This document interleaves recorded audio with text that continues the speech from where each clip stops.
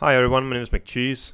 I am still playing the Myth of Pandaria beta, although not as active as I would like, but I'll just bring you this very quick video of players organizing themselves in order to test the content.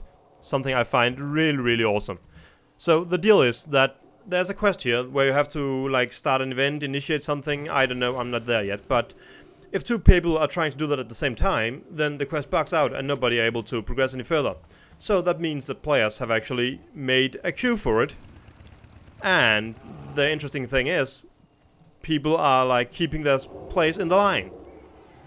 I've stand here for a while just having to have a look at it, and it seems like it's actually working. This is not something you see on live realms. Beta is beta, and beta is awesome sometimes. See you later.